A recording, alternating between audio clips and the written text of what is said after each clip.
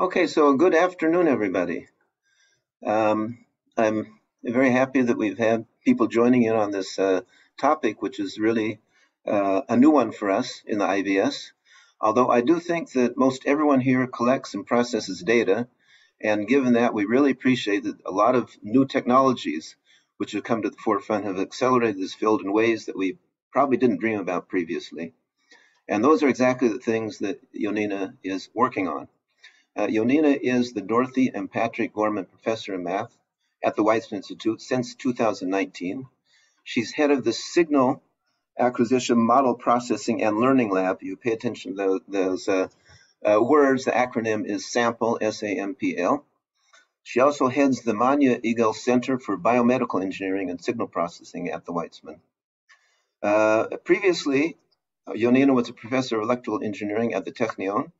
And in addition, she holds adjunct or advisory or visiting positions at several institutions, including MIT, Stanford, Duke, and Fudan University in Shanghai. Yonina has won many awards, including being noted as a highly cited researcher by the Web of Science, a member of the Israel Academy of Sciences and Humanities, and a fellow of the European Association for Signal Processing. She was selected both as one of the 50 distinguished women scientists in Asia and one of the 50 most influential women in Israel. Her research has enabled tweaking more information out of incomplete or reduced data sets, reducing power consumption and costs, and reduce medical diagnostic errors. She's applied this to medical imaging, radar, communications, and optical and other scientific imaging. Before we start, I would just like to say that Yonina has kindly agreed to host questions during the course of the talk. You have the capability to unmute yourself. By default, you're muted. You can unmute yourself, ask the question, but then please do mute yourself again after that. So with no further ado, I think we would like to start. I'd just like to remind everyone that the IVS does have these monthly webinars on various topics, which we find of high interest to our members. All of these are recorded and they're saved and archived on the IVS website, so you can review them at any time in the future. So please, Yonina, we're looking forward to it. Thank you so much. So really, thank you so much for that super, super kind introduction. And really, it's an honor and privilege to have this opportunity. I'd like to thank the organizers for inviting me. I know my topics are not, totally aligned properly with the norm in this webinar. So I'm really happy for the opportunity and, hope that people find this relevant. In particular, I'd like to thank Dr. Cohen and Professor Barak for the invitation. And do feel free to ask questions as we're going through. Again, I'm really, really happy if there's questions. I'm very happy if this can initiate any collaboration. So if you find anything interesting, then feel free either to ask questions at the end or during the talk, or of course to contact me offline. So what I want to share with you today are some ideas that we, and of course, many, many others in our field have been working on how we could try and couple physics and algorithms together in order to try and overcome some of the bounds that we have today that limit today's technology. So what we're going to try to show today, that these ideas could pave the way to technology that could be faster, smaller, more portable, consume less power, and have higher resolution than existing devices for signal acquisition. And this could have applications in many domains, ranging from domains that are maybe more electrical engineering oriented, like communications and radar, but also other scientific domains like optical imaging, medical imaging, and biological inference. So, as everyone knows today, we live in a digital world where more and more of the data is being acquired digitally. And of course, what that means is that we have to take the true physical signals that we have around us, like, for example, this music coming out of the guitar, and convert it to a series of bits, which are then processed on the computer. And of course, the advantage is that once we have bits, we could apply sophisticated algorithms to these bits in order to infer whatever the information is that we want to gain out of the acquired signal. So this is part of the field of signal processing, which is really my main field of interest. And signal processing is really kind of the science behind all of the digital devices that we have today, which affect, almost every aspect of modern lives, whether it's medical imaging, hearing aids, of course, dating back to the radio 50 years ago, wearable devices, autonomous vehicles, speech recognition, and many, many more applications. So this is a cool song by a pop singer, Judy Gorman. If you haven't heard it, you should go ahead and look at the words because they're kind of funny. But anyway, she sings about being an analog girl in a digital world, which very much fits what we do in the lab. So, you know, true signals around us, physical signals are of course analog, right? They're continuous in time, but we're in a digital world where we want to be able to process them by sophisticated computers, and therefore we have to convert them to bits. And this is done today by a hardware device called an analog to digital converter, an ADC, which what the ADC does is it takes this signal that we see here in time. It first samples it in time, so it looks at particular points in time, and then converts these samples into bits so that we could represent it on the computer. And the theory that dictates how the sampling and how the bit conversion is done are the well-known theorems by Shannon and Nyquist, which date back almost 100 years ago. So let me try to give some intuition to the Shannon-Nyquist theorems. Of course, we won't go into the math, but just give some intuition into what they say. So the problem is that we have some physical signal and we're going to be representing it digitally. So what we're going to see are only these blue points. Okay, so what we're left with are only the dots. We don't know what the true underlying signal was. Now, of course, the original signal fits the data. So if we're only given the blue points, we could always, trace the original signal. But the problem is that there's many other signals that will also fit those same points. So you see two of them here on this slide. All of these all of these continuous signals fit the points equally well. So we can't really know what our true original signal was. And if we don't know the original signal, then we may be losing information. So intuitively, you can see that just from what I drew here on this slide, the other signals that I drew are changing much more rapidly than the original true continuous time signal. So one way to ensure that we have a unique recovery is to limit the speed of change, meaning that we're going to assume in advance that the true signal doesn't change too much with respect to the underlying sampling rate. And this is really the idea behind the most famous sampling theorem, which is the Nyquist theorem.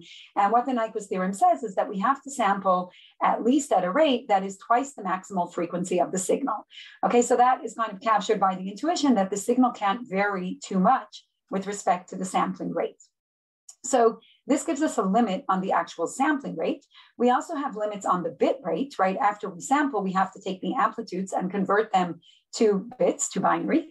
And this is dictated by the Shannon theory. So Shannon's theorems also give us bounds on the amount of information in bits that we could send over a given communication channel. And they also give us bounds on the minimal number of bits that we need in order to represent a given signal with minimal distortion. So I won't go into the details of these theorems, but basically, if we summarize them, we have both rates on how fast we have to sample and also limits on how many bits we need in order to get a good description of the signal without too much distortion, and in order for us to be able to communicate it over a given channel with a given bandwidth. So in principle, it looks like the problems have been solved many, many years ago, right? We can now convert to digital and do our processing in digital. So what is the problem? The problem is that today in modern applications, we of course want to use more and more bandwidth, right? We want to communicate more information. We want to get better resolution. So bandwidth, of course, dictates resolution in different imaging problems. And once we increase the bandwidth, that means from the Shannon-Nyquist theorems that we have to increase both the sampling rates and the bit rates. And this is very difficult to do from a technology point of view. So actually implementing high rate samplers is something that is quite difficult. It consumes a lot of power. Also, once we sample at a high rate, we have, terabytes of bits that we have to save, we have to transmit. So we also have a problem on the digital side. And in different applications, the trade-offs are not just in terms of hardware. So for example, in medical imaging, the Nyquist rate actually is the reason why MRI scanning takes so long. In CT, it's the reason why we have so much radiation. So there's other trade-offs. They're not just hardware trade-offs, but different trade-offs in terms of medical imaging resolution and more. So at the end, this ADC, right, which we, at least as digital signal processors, we always just take for granted, right? Somehow we convert our information into digital, but this is actually a bottleneck in many modern applications. Another aspect that looks like it's not related to sampling, but actually it's two sides of the same coin, is our physical bounds. For example, bounds on resolution. So we know that all measuring devices, any physical measuring device, is going to be bandwidth limited so that we can't see with infinite precision in space, time, or in frequency. And this is because of diffraction, right? So waves, when they're propagating, they're going to spread as they pass through an aperture. So, for example, in optical imaging, we have the well-known IVS diffraction limit, which says that we can't see details that are smaller than half the wavelength that we use for illumination. So if we're using an optical imaging device, then we'll be able to see, for example, cells and bacteria, but we won't be able to see proteins and small molecules with just a standard optical device. Other trade-offs are, for example, in radar and communication, or even in medical devices like an ultrasound probe. We know that the spatial resolution is proportional to the array size when we have multiple antennas. And these are all physical bounds, right? They have nothing to do with our particular hardware. They're kind of, we regard them as kind of absolute physical bounds that we can't get around.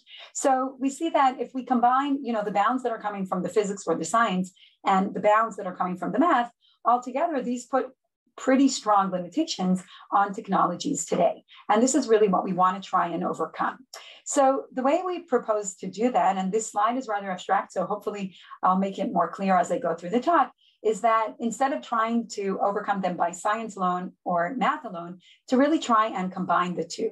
So what we're going to see is that we can use physics to inspire interesting new ways of conveying information, even though that information can't be readily extracted, but then we can use the math to extract this information. And by combining them, we could transmit information in ways that people didn't think of transmitting before. But together with the math, we will be able to extract the information. And in this way, we'll be able to overcome some of the existing limitations that we alluded to before.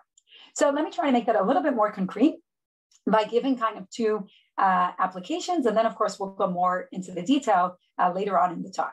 So the first application I want to mention is ultrasound. So ultrasound imaging is of course, wave-based. It's based on ultrasound waves, and therefore it's resolution limited. So what you see over here is a lesion within a breast of a patient with breast cancer. And over here, all you see is a lesion, right? You can't really see any details inside the lesion, and therefore you don't know, for example, if it's benign or malignant. Now, the question is, okay, how could you increase the resolution? So one thing you could think of doing is using contrast agents. And this is a common thing to do. So we know we're probably more familiar with contrast agents in MRI and CT, but you could also use contrast agents in ultrasound. And these are basically microbubbles that they don't dissolve well inside the blood. And therefore, they reflect the ultrasound beam stronger than you get without the bubbles. And that could sound like a good thing to do, right? If we get a brighter image, maybe we'll be able to see what we couldn't see before. So this is kind of trying to use the physics in order to improve the imaging. But what happens in this context after you inject these microbubbles is that it just makes the entire image brighter. Okay, so you're not really getting better resolution, you're just seeing everything brighter, but this doesn't help us separate the lesion from the tissue. In fact, if you ask me, it even makes things worse. It's definitely not giving me more information within the lesion. So physics alone is not solving our problem here. But then the nice thing is that when we combine it with sophisticated mathematical algorithms, which I'll of course describe later on in the talk, and essentially in a nutshell, what these mathematical algorithms are doing are they're tracking these microbubbles as they flow through the bloodstream. We can see that we could get very good resolution. So this is a super resolved image of the original lesion, where now we can see the microvasculature within the lesion. And from this, for example, unfortunately, in this particular case, we can see that this is a malignant tumor. So the physics alone just made everything brighter, but by using the math, we were able to track the microbubbles. And of course, if we would just try to use the math in the original image, we wouldn't be able to get super resolution because there was nothing to track. So hopefully this gives some intuition of what we mean by combining the physics together with sophisticated mathematical algorithms. Just as another example, before we start going into details, another good example is fluorescence microscopy. So, we've mentioned already that standard optical images are resolution limited. And in 2014, the Nobel Prize in chemistry went to this really, really clever idea of super resolution fluorescence microscopy. And I'm sure there's people here on this call who could describe this much better than I can. So excuse the very abstract and I'm not going into details, but just kind of the hand waving explanation. So basically what we do in this method is that we insert fluorophores into the image, and we control the fluorescence of the fluorophore so that instead of taking one image, we now take a series of thousands of images where in each image, only a small number of these fluorophores are actually fluorescing. And therefore, since there's a small number of them, we could just localize them. So everywhere we see, a spot of light, we could just stick a Gaussian. And if we sum over all images, we get this super resolved image. So this works very well. That's why it won the Nobel Prize. It could give an increase in resolution at least 10-fold. But the difficulty is that it precludes live cell imaging, because now instead of taking one single image, we're taking thousands, and in practice, often tens of thousands of images, which of course means that we can't track things that are changing dynamically. So here we get good spatial resolution, but not good time resolution. And again, by doing a combination of physics and math, so what we do in this case is we increase the fluorescence rate. So we take fewer images, where in each one, many fluorophores are fluorescing, but then we use clever algorithms that enable us to localize the fluorophores, even though the density is high. And in that case, we could get also very good spatial resolution and do this with a very, very small number of images, 2 orders of magnitude less images, and enable live cell imaging as well. So hopefully I've given you some taste, and of course, we'll go into more detail shortly on how we could try and improve technology by looking at new ways of transmitting signals, and then of course, new ways to acquire them and use sophisticated and modern mathematical tools to extract that information. And this is really the basis for many technologies that we've been looking at in the lab. So some that we'll talk about more today, like super resolution in ultrasound, but some other applications that are maybe more engineering based, so I won't go into them here, but I'll just mention, we've been looking a lot at doing efficient quantization. So being able to represent, let's say, communication signals with fewer bits, which could help increase, our rate when we're doing things over the phone or over the internet. We could look at applications where we combine functions. So since each one of them we could do efficiently, we can have, let's say, from the same sensor, do both sensing, both radar and communication, and many other technologies that could benefit from this ability to acquire the signals in a more efficient way. So hopefully that gave you a taste of what we're working on and what I want to talk about today. In the rest of the talk, I'll kind of delve into a little bit more detail on, what is the space technology, what are the ideas behind it. We'll then focus on specific applications, mainly in ultrasound, a little bit on radar. Then we'll talk about super resolution in both microscopy and ultrasound. And I'll end by showing how these same ideas could be used in modern artificial intelligence or deep learning methods. Even though these are purely digital methods, we'll see that the same ideas can enable us to do very efficient AI that doesn't need a lot of training data and could incorporate models, which is particularly important in problems that are physics-based, where we do know a lot about our problem and want to be able to incorporate it within the deep learning or AI methods. Okay, so let me kind of delve in and start talking a little bit more about the technology. And what you see on the slide here on the top are different systems that we've developed in the lab based on these technologies. So this is not only theory, but we do also work in the lab in order to translate it into concrete devices. So if we look at how, acquisition systems are built today, and this is kind of a standard description for most acquisition systems, regardless of what they are, but let's look at this just in the context of ultrasound for an example. So, we transmit a signal, we receive a signal back. And when we receive the signal, we're going to go through several operations. So first, we're going to sample it in time, typically based on the Nyquist theorem. We're then going to quantize it, represented by bits, again, based on the Shannon theorem. And then only after we sampled and quantized are we going to start processing the data, right? We took this data for some purpose, for a task. So for example, in ultrasound, we're trying to form an image. So we'll then, apply some signal processing algorithm on the data itself. So the disadvantage, though, in this approach, which is totally standard in almost any engineering device, is that each of these blocks are designed separately. So, none of them know what the other blocks are doing. So, this is based on the Nyquist theorem, irrespective of anything else in the theorem, in the system, Shannon, et cetera, et cetera. Now, if you think about it, we may be acquiring many, many physical signals, but at the end, all I want is an image. So an image is really a very low dimensional projection of all the physical signals that I acquired. So somehow, somewhere in the system, we should be knowing that I'm not actually interested in the signals. I'm only interested in some low dimensional representation. But today, that's not taken into account. So what we propose to do instead, which again, I think is kind of obvious, but the question, of course, is how to do that, is first of all, to do joint design. So instead of designing these blocks separately, we design them together. And in this joint design, there's three important things that we take into account. So the first is structure. Any structure that we may have in the input or in the system itself or in the output, we take into account in order to simplify each one of these blocks. The other is the task. So, if I want an image, I should be operating at a different rate than if I want to actually recover the underlying signals. So the task is very important and we should be taking it into account. And finally, we want to remember that we don't actually need to be able to see the output or to hear the output. We could go through some mathematical recovery before we actually hear or see. So I'll make that clear, hopefully, in the next few slides. So besides using this for acquisition, as I already alluded to, we can also use this to develop very efficient model-based AI methods or data-driven methods. And we'll talk about that towards the end of the talk today as well. So let me try to give, just simple examples for each one of those elements. So let me start with what we mean by structure. And a good way to understand structure is to look at the radar problem. So in radar, we send a pulse, it hits our target and gets reflected back. And basically what we receive always is a stream of pulses, each one coming at a different time of arrival, which is proportional to the distance, and a different amplitude, which conveys the velocity of the target. The same model we actually get in ultrasound. So we send the pulse through the ultrasonic probe, and we get reflections as it passes through scatterers in the tissue. And also, again, in this case, we're always going to be getting these stream of pulses. So this isn't an arbitrary signal, right? It has structure. It always looks like pulses.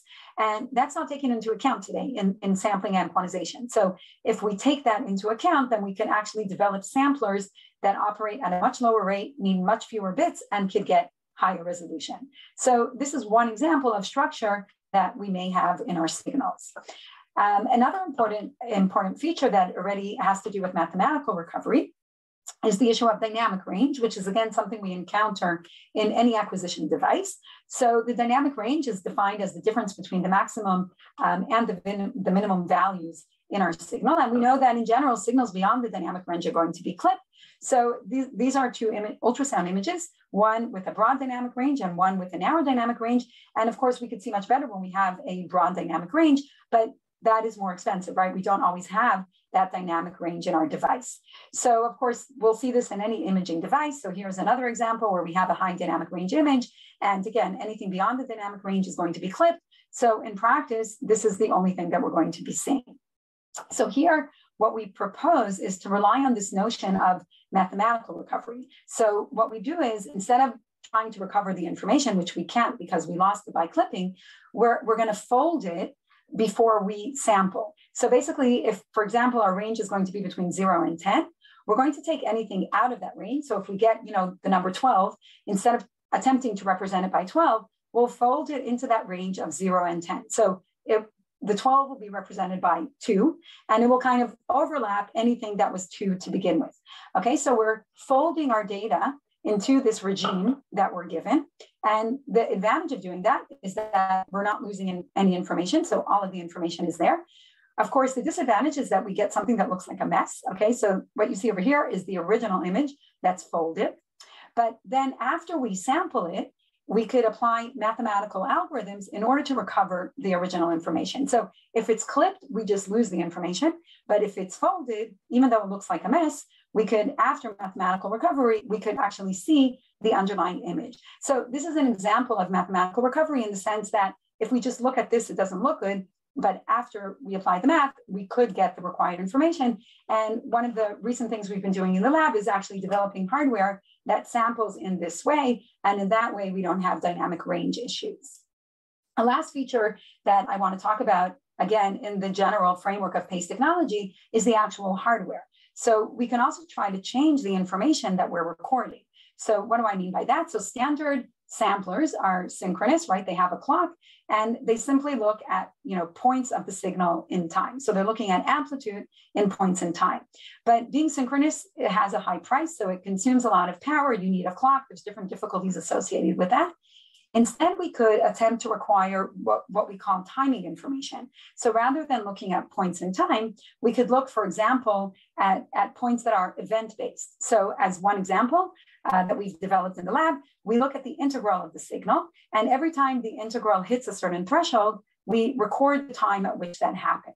Okay, so this is timing-based sampling. When the energy of the signal passes a threshold, we record the time and reset. And this is the hardware that we've developed that does it. It's very simple hardware because we don't need a clock. All we need is an integrator and a comparator and a reset mechanism. So this is very easy, consumes minimal power. And we could prove mathematically that from these timing events, we have enough information to recover our underlying signal. So just as a quick example, we've been applying this, for example, for ECG continuous monitoring. So this is good for cases where power is very important. If you want to continuously monitor a signal, what this allows us to do, and special signals that are bursty, is that, you know, the integral is not going to pass that threshold so often. So we're not going to have a lot of samples here. The sampling rate is going to be very low. And we can also show that we could represent the samples with very low bits and still get very good recovery. So putting that all together, everything we said until now, these principles enable us to develop acquisition systems that could operate at low sampling rates, at low bit rates, and high dynamic range, and use hardware that is very power efficient. So we've been using these principles for many different system designs. Again, here you see some of the boards that we've developed in the lab with some of the applications. And obviously, I've skipped through a lot of the theory and the math. But in our books on the topic, we go into much more detail, both on theory and on the actual hardware implementations. So just on a high level, before we move to applications, just some of the advantages that we could get from this approach is that we could develop, you know, more compact and portable devices. We could do things quicker. So for example, we can use this for fast and quantitative MRI. We could get very efficient wideband sensing, high resolution systems for radar, for communications. We could get joint systems on the same board. We can get super resolution, which I'll talk more about. And finally, as I said, we can also use these techniques for purely data-driven methods, for AI methods, where we can incorporate these models into the AI methods. Yonina, could I just ask a quick question before you go on? Yeah, so you've shown very nicely how you have methods to make your signal acquisition more efficient. What influence, if any, does this have on the influence of noise in your? Yeah, really good question. Okay, so really good question. I didn't mention noise up to this point at all, but that's of course a super good question. And part of the reason that we actually build systems and we'll look at applications is to show that it works in practice, because there is a gap, right, between the theory and, you know, what happens with distortions. So noise is very important. It has to be taken into account. The nice thing is, again, because everything we're doing is very principled. So, you know, it's based on properties of the signal that we could, you know, write down mathematically. We could also represent the math in the corresponding bases. So for sure, you know, the noise will affect the systems and it has to be taken into account. But in most of the examples, and that's why these applications work at the end, we could do similar modeling to the noise and then adapt the algorithms that we have for like denoising, deblurring, interference rejection, etc. We could adapt them to this compressed domain. So it has to be taken into account, and we could adapt the methods to the compressed domain to also be able to deal with the noise. So hopefully that addressed your question. Thank you. But it is a point to take into account. If you ignore the noise, then you will suffer from the noise here, because all of these operations are non-conventional. So if you just try to take an off-the-shelf denoising method that people are used to using and apply it to this data, it's not going to work. You have to kind of adapt it to the particular operations that we're doing. So, but that is part of the algorithms that we develop. But that's a really good point. Okay, so at Weizmann, we started the Center for Biomedical Engineering. So again, I'll just go through this quickly, exactly to address, Sydney, the point that you raised, which is, you know, we want to actually take these ideas and move them to technology, right? To have an actual impact, not just to develop new theory, although I appreciate theory as well, of course. So within the center, we basically have 4 pillars. Of course, the theoretical research, developing bounds, developing the theoretical ideas, the lab itself, the sample lab, where we develop the technology, the boards, the hardware devices.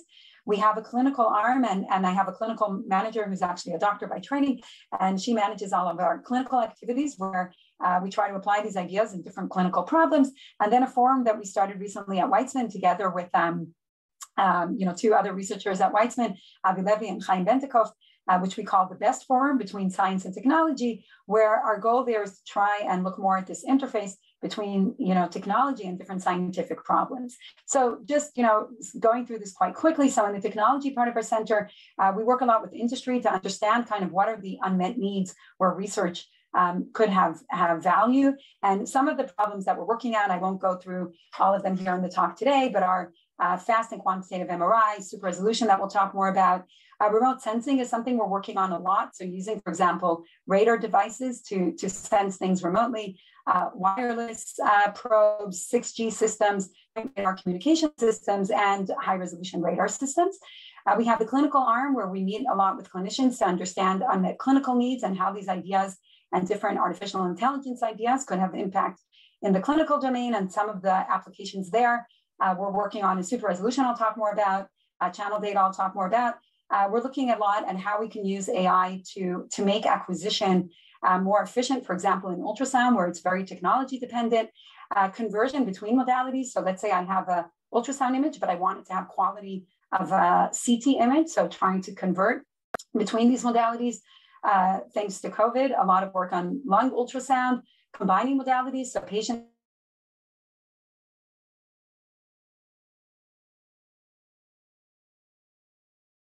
and finally, a lot of work on COVID-19 that I'll talk more about towards the end of the talk. Okay, we have collaborations with different centers. I'll skip that. And let me move on to delve into some applications. But before that, let me pause for a minute and see if there's any questions.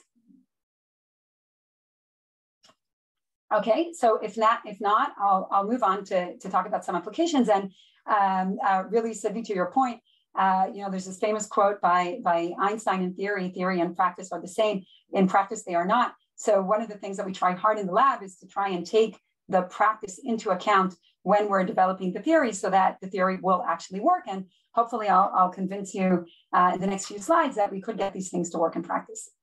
So let me start with the ultrasound. Using these ideas, we've been able to show that we could acquire an ultrasound image using much less data. So we could reduce down to 4% of the rate in each channel and also reduce the number of channels. And this leads to several different advantages. So first of all, it paves the way to 3D imaging. It allows us to do things very quickly. So we could get high frame rate, for example, in cardiac imaging. And what to me is one of the most exciting applications is a portable device. So in machines today, you have these big machines and you have the probe that's connected with a cable to the machine itself, where this cable is actually analog. So it's actually taking the true physical signals, and the signal is only sampled and processed within the machine because of the high rates. Now, once we could sample at low rates, we could do it directly within the probe. So we no longer need the cable. The advantage, of course, is that we get rid of the machine. So now all we have is a probe and some imaging device where we see the image. The other big advantage is that now we actually have access to what is called the channel data, the data that is coming back from the patient. Here in this machine, the only thing you have access to is the image itself. You don't actually have access to the raw data. So let me quickly show a demo. This is a demo using our probe. The cable that you see is just for powering purposes, but the data is going directly from the probe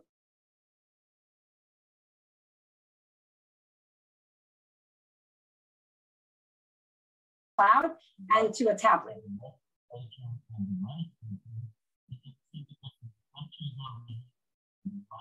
And this is Dr. Shai Taiman Yoden, a cardiologist that we've been collaborating with from Shiva.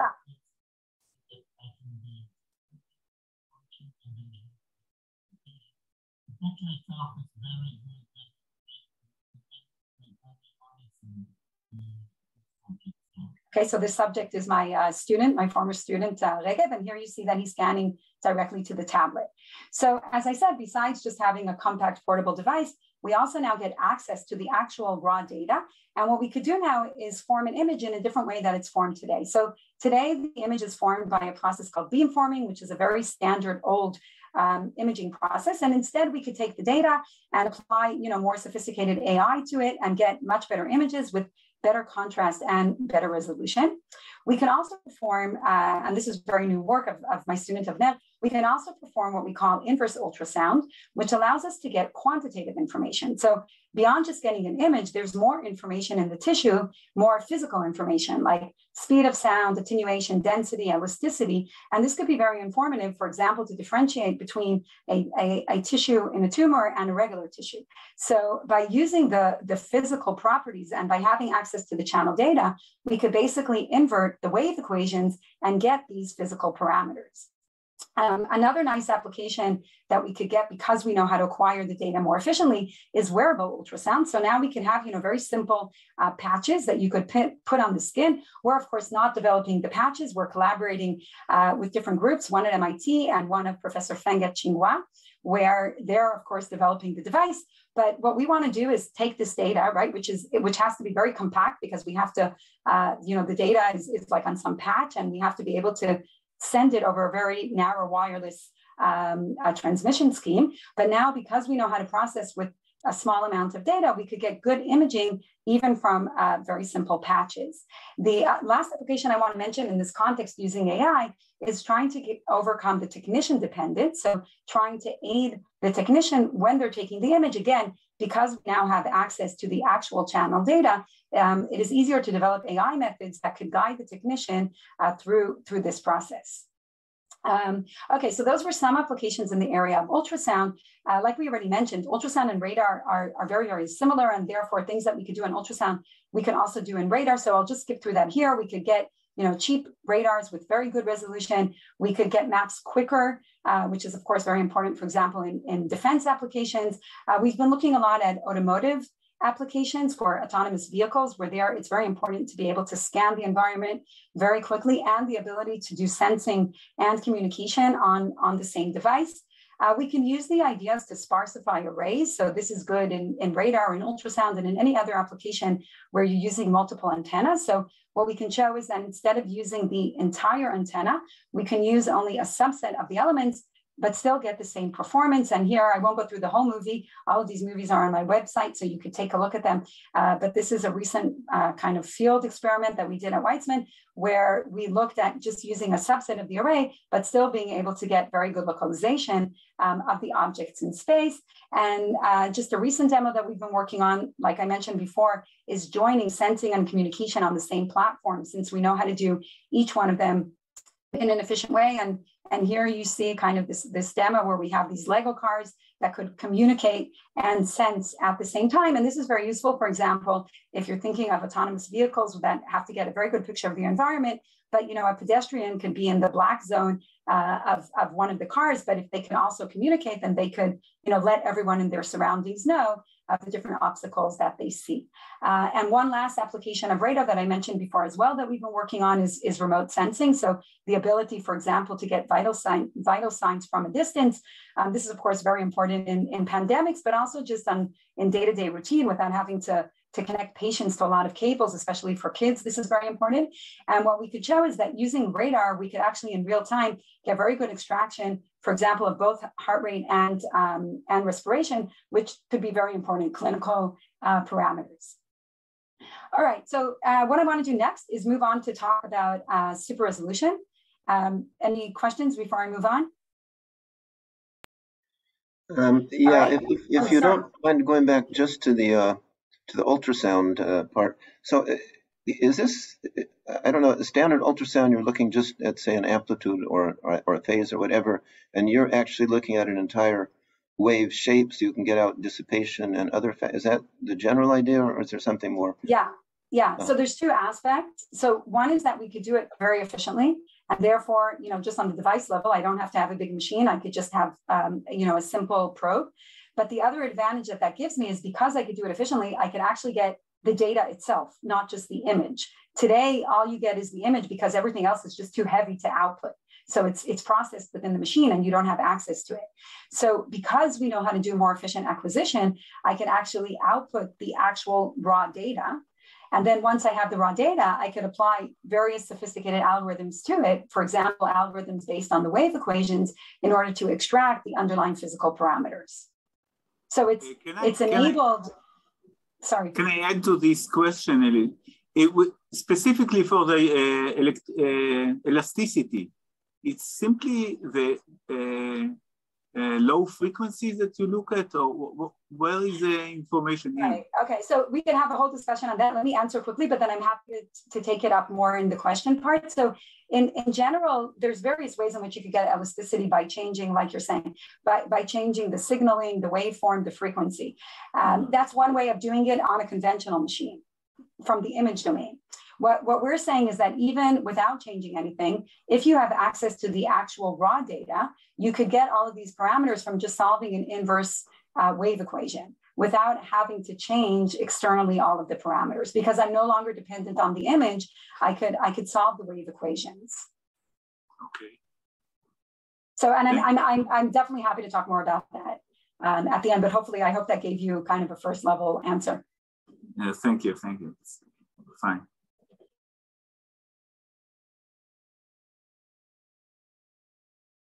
Problem much better than I do, together with the solution, you know, from the Nobel Prize in 2014 for the super resolution fluorescence microscopy. And in the standard approach, like I already explained, what you do is you localize, you know, those blinking points. And what we've done in earlier work with the group of Professor Montisegger from the Technion is first, before doing learning, we just applied structure-based algorithms that exploit the structure and can do this for much fewer images. So the method was called SPARCUM, and here you see results of SPARCUM from 2 orders of magnitude less data compared with what you get with STORM, the method behind the Nobel Prize. And once we know how to exploit sparsity, we can also exploit it in a learned fashion and get even better super resolution. So I'll talk more about the learned results at the end. And very recently, we've been working with Professor Viladaran and his group to see if we could actually use this in real time for live cell imaging. And this is very much work in progress. But these are some of the initial results where we're able to show that we could track, or at least, you know, get better tracking of cellular dynamics. Particularly here, we're looking at T cell activation by using these techniques.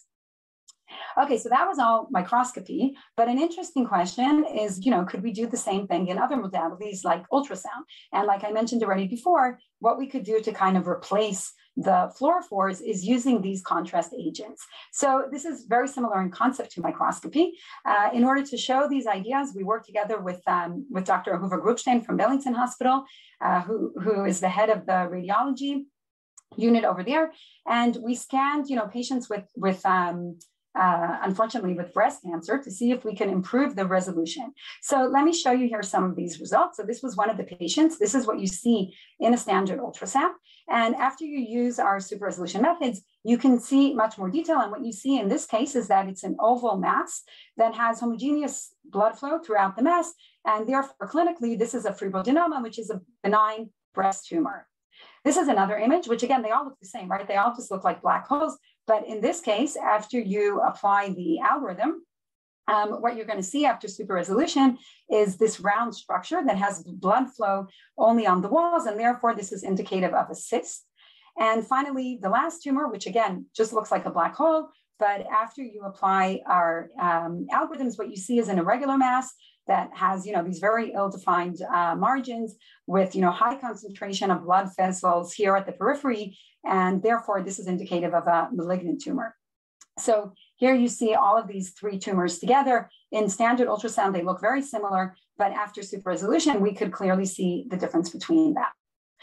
All right, so let me end. I think I have about 5 minutes, and then I'm really happy to go back to the questions asked before. So let me end very quickly by talking a little bit about how we can apply these ideas also to data-driven methods and to modern AI techniques. So, you know, as everyone I think knows today, AI is everywhere, right? We get really, really good performance using deep learning methods in many different applications, computer vision, speech processing, and many, many more, but mainly in problems that were really difficult to tackle before using conventional optimization methods. So we know that we could get, you know, really good empirical success, better than anything we've seen before. It's well known that with AI, we could get, you know, classification rates that, you know, far surpass anything a human can do. We could do crazy things that I don't know if a human wants to do, but people write a lot of papers about these things. So we could spawn fake faces, right? All of these faces are fake. There are no such real people. Again, you know, that I don't know how and if that benefits science, but it is something you could do with deep learning. But of course, all of this comes with a cost. So we need to have, you know, really large training sets to get these good results. The training can be computationally super exhaustive. It's not clear how well we can interpret our results. Typically, we can't. So it's just a black box, and we kind of have to trust the output. It's not clear how well it it generalizes once the data is a little bit different from what we train on, and the complexity could be huge. So one example of a modern AI method that's used for text translation is GPT-3, and it relies on 175 billion parameters. Okay, so that's a huge amount of parameters, and obviously you're going to need tons of data in order to train that. And it's not clear how well you could trust a result that's relying on so many trained parameters. Now, if we look at signal processing, physics-based processing, etc., traditionally this is all based on modeling. We know how to incorporate what we know, how to incorporate structure into the problem. We could get inference from small amounts of data, and typically we have analytical techniques to assess the quality of the output, so we know how well we're doing. The difficulty, though, that of course this relies on very accurate model knowledge, and the inference could be rather slow. So what we've been working on a lot in our lab in recent years is how to combine the two, is trying to combine techniques of model-based methods with deep learning. So in order to kind of understand intuitively how we do that, let me give a very bird's eye view of model-based processing versus deep learning, and then we'll see kind of how we can merge them. So in model-based processing, typically you're given a measurement, let's call it Y, it's your data. Okay, maybe it's a noisy image. There's something you want to extract, let's call it X, maybe it's the clean image. And in between, you have some known relationship or assumed relationship between Y and X. So you're going to assume that Y is approximately G of X. And then what you do is you define some metric, maybe some error, some squared error, and you're going to try to design an algorithm that optimizes that metric.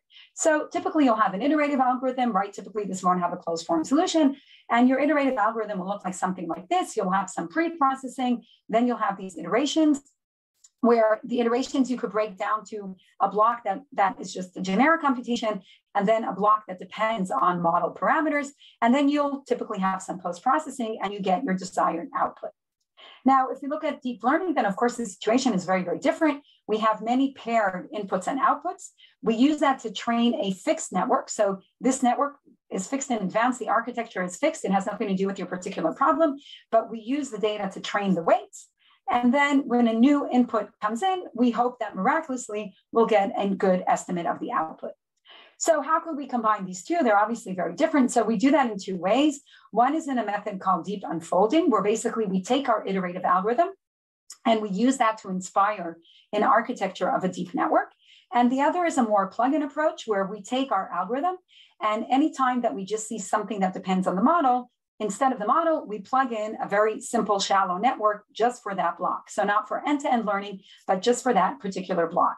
So let me just quickly show the ideas, and with that we'll end. So in deep unfolding, an idea going back to a beautiful paper of Gregor and LeCun from 2010, but recently has been gaining a lot of interest. So in unfolding, we take our iterative algorithm, we write down a finite number of steps of the algorithm, and then within these steps, we free the parameters that we don't know. So anything that is model-based that we don't know, we just learn from training data. So this gives us an architecture that is based on our iterative algorithm, but is still learned from data. And we recently wrote a review on this topic, so anybody who's interested in more details could take a look at our review. So we've been using this in many, many applications. In the interest of time, I'll just quickly show the results. So we've used this, for example, for image denoising, where we developed an iterative algorithm in the gradient domain. And what's nice is that this is a very simple network. It follows from the optimization problem. It has 10 layers, something very, very simple, but it still leads to better results than all of the state-of-the-art methods there that are much more complicated networks and that were trained on much larger databases. We can also learn the regularizer. So if we don't know the regularizer, we could also learn the regularizer from the data in the same way. And this actually allows us to solve much more difficult problems, like, for example, inputs where a whole area is just gone, or corrupted images with a lot of noise. And these are problems that are really hard to do with just optimization. But when we use the optimization to inspire a network, then we get very good recovery results. We've been using this for COVID detection. So this is within our clinical arm. This is a project that we started when COVID began with 4 different hospitals in Israel. And the first task was to see if we could get good COVID detection results from X-ray. And we were able to get, again, using these model-based ideas, over 90% detection rate. And just to show you that it's not trivial. So again, in the interest of time, we won't play the game of everybody kind of guessing what's COVID and what's not, but you could take a quick look at these images and then at the results. So some of these are not obvious, right? This one is positive to COVID, although the lungs look pretty clean. Some of these are negative, although the lungs look actually pretty dirty. So it's not always a simple problem, but using these algorithms, we could get very good results, even though we didn't have a large training set. And obviously the training set here is very diverse. We've been using this also for COVID detection from ultrasound. We could use this for signal separation. So for example, in ultrasound, one of the problems is separating the blood flow that you see over here from the tissue background, which gives us a lot of clutter. And here we did that by modeling the background as low rank and modeling the tissue as sparse. And then again, using this unfolding idea. And this allows us to separate the two really, really nicely. So this is the original image. And here you see the signal separation. And again, we do this from very small training data, but still get very good results. The second approach that I said is good for problems when we don't have an optimization formulation. We just have, an algorithm that we're used to using, but maybe some of it depends on parameters we don't know. And then what we do is we just take the block that depends on the model and we replace that by a shallow network. And this we've been using particularly in communication problems where there's very good algorithms, that are implemented in our phones. So we don't want to replace them, but we do want to make them more adaptive by being able to learn locally without a lot of training data. And we've been using these approaches in many different communication problems. So with that, let me end. So there's still some time for questions. So we've seen that if we want to get efficient, interpretable, and high resolution methods, we could couple physics and algorithms to be able to learn more from less data. We've talked a little bit about new mathematical limits and physical limits, super resolution limits that this could lead to, a little bit about engineering devices that can implement these ideas. And, to me, one of the more exciting things is to think about how we could take this to kind of, develop different scientific and clinical breakthroughs now that we could see things that we couldn't do before. And this is, of course, not work that I can do. So this is work that I'd really be happy to collaborate with, any of you interested on this call to see how we can use these techniques on this interface with clinical and scientific algorithms. So I've skipped through, of course, all of the technical details, so you can find them in our books and in our papers on my webpage. None of this would have been possible without my really amazing group of students and lab staff. So I'd like to thank them.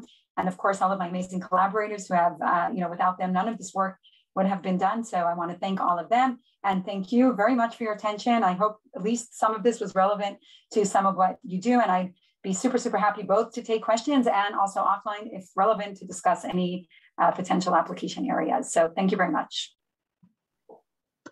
Thank you. Well, really amazing. Yeah, thanks. Yeah. So if I just take my privilege of starting out with just a couple of questions, one probably quick and the other one maybe more involved.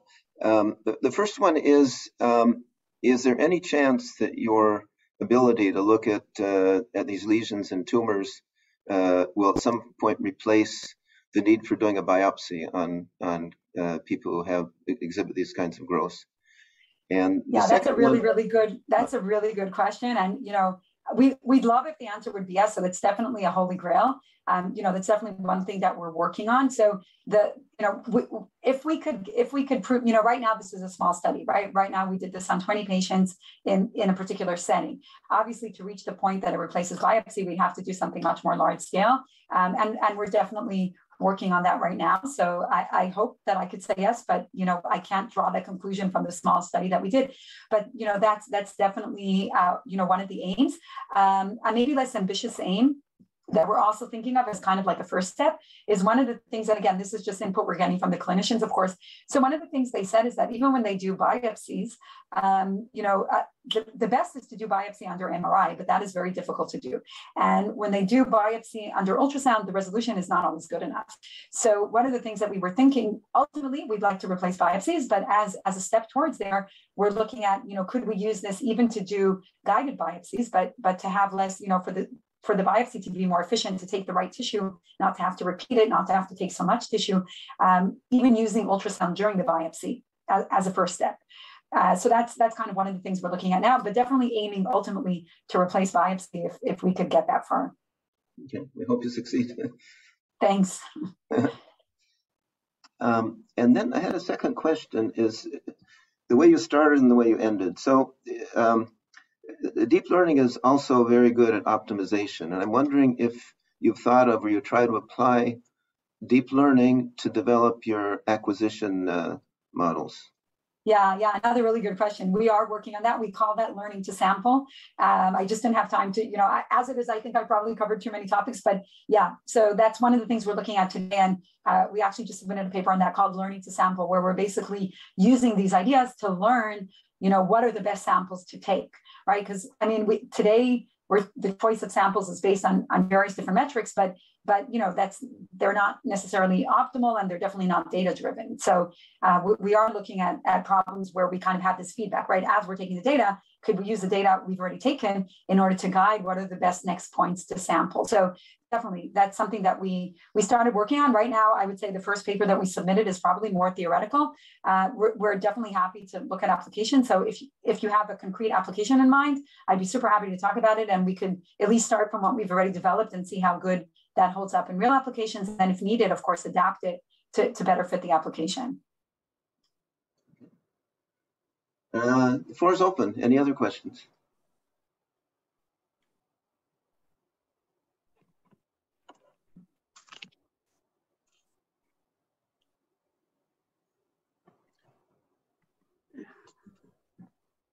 You hear me? Yeah. Yes. Thanks for the fascinating talk. Thank you. I don't see in your presentation any deal with the acquisition or build a 3D imaging. Okay, another really, really good question. So yeah, okay, so let me try to answer that in parts. So some of the techniques that we've looked at are the same in 3D and 2D. It's just that it's harder to show 3D. I don't know, it's just easier. Like, for example, we have applied this to different problems in 3D ultrasound. It's just a little bit harder to visualize. So, I just showed the images in 2D. So some of the things apply equally well to 3D. Some of them don't. Some of them have real challenges in 3D. So for example, to totally share where we are. So if we look at the microscopy problem, the 2D problem is easier. In the 3D problem, we have the issue that the PSF is changing, as we go through the Z location, and that makes the 3D problem actually fundamentally different than the 2D problem. And that's something that's ongoing work. So I actually have a new postdoc who's working specifically on the 3D problem. So in some of the cases, it's the same. I just showed 2D because it's easier for me on the screen. But in some of the applications, there are challenges that are directly coming from the 3D. Microscopy is one of them. And I would say that conceptually, the same techniques apply, but it is more challenging, and it's definitely something that is ongoing work. So really, really good point. Okay, thank you.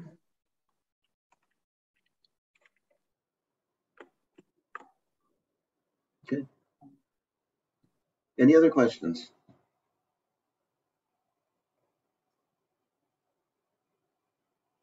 If there's no questions, let me say again, I really appreciate I really appreciate the questions, and again, I think people here are all working on fascinating things that are probably different than what we're doing. So I'm really happy offline. If anybody finds anything interesting, I'm really happy to discuss offline as well. Right. So we'd like to thank you again. This has really been eye-opening and fascinating, and certainly enjoyable. And thank everybody for listening, and have a good afternoon. Thank you.